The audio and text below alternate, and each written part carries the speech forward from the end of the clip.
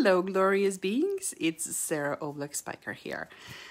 I was reminded of an experience that took place about 15 years ago. That was one of my first conscious lessons about alignment and tested commitments. And I wanted to share it with you because the experience itself and the memory of it and the lesson learned has remained my Northern Star that allows me to remind myself, even to this day, that when I set my mind to something and the obstacles and challenges come up, even if on a rational way, on a rational level, intellectual level, I have no idea how things are going to work out, it reminds me to trust the process and simply stay in alignment, take one step at a time, because whatever it's meant to be, it's going to happen. So here's the story. 15 years ago, actually over 15 years ago now, I was a 19-year-old kid growing up in a medieval town of about 20,000 in Slovenia. Imagine red clay rooftops, castle on top of a hill, foothills of the Alps, really one of those picturesque cities. And at the time, I just ended my basketball career that has spanned, it's been amazing. It took me around Europe. And I figured, at the time I started also college and I wanted to fully focus on my studies. And then one evening an email came through and it read something like, "Hey Sarah, we are a staff of coaches here in New York City. We are interested in you. Would you be open to discussing a possibility to coming into play for us?" My initial reaction was, no. I could barely speak any English. I had not been to New York City before. In fact, I've only been to the States for one tournament and I could not wait to go back home. And there I was. I had never applied to any of the colleges, had no aspirations to go anywhere outside of my hometown. In fact, I just ended my career. So I was sitting there and my mom came into the room in that moment. It was like, "You look puzzled. What's going on?" And I mentioned it to her. And she goes, "Wow, this is a great opportunity. You're going to give it a try, right?" I have no idea where she found that faith in me, but there was something that she saw that I couldn't see at the moment. So I was like, you know what? Yeah, I will give it a try. It was a yes. Ended up being accepted, officially invited. And then a misunderstanding happened. Like I said, I was freshman in college overseas, but my understanding was that I could no longer have to worry about any of the grades. So I did not bother going to the classes. I was having a time of my life, already envisioning the life in New York City, and life was amazing. And then I got another email from my coaches and it said, "Hey, we're just waiting for your transcripts.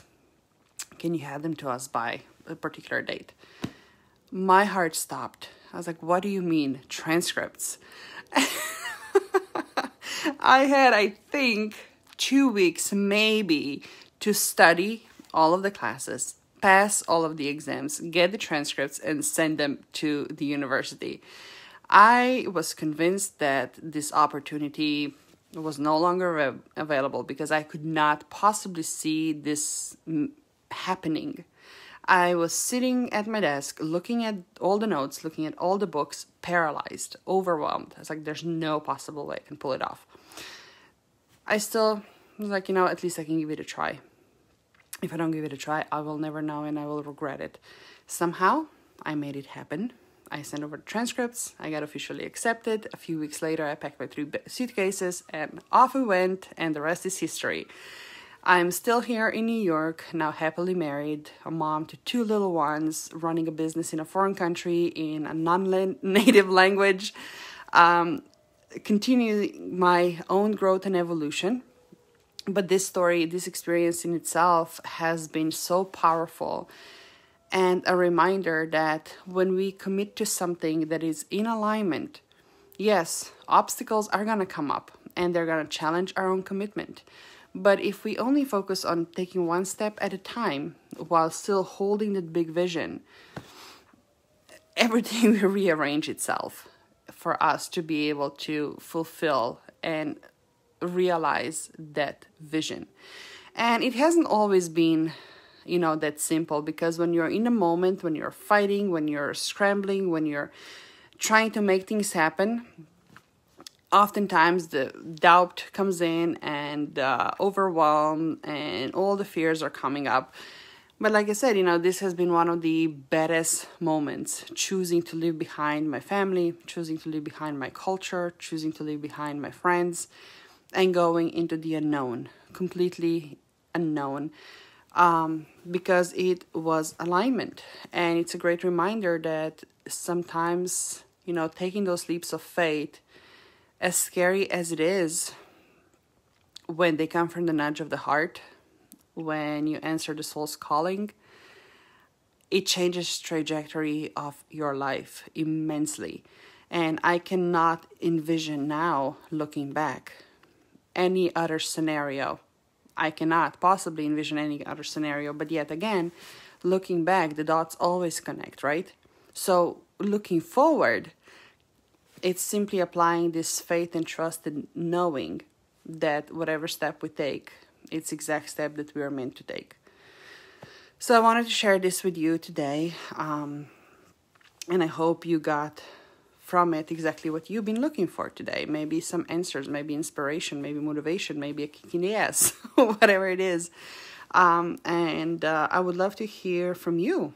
What have been some of your own experiences like this, when you did something so extraordinary that no one had done around you, because obviously in this experience people have moved around, but I personally did not know anybody who had done that. And it felt so big at the time, and it felt so overwhelming at the time, and yet some of the best decisions that I had made, and I would do it again in a heartbeat. So I'd love to hear from you. Sending you much love. I would love to say sunshine, but there's not much of it here in New York today. Catch you soon. Take care.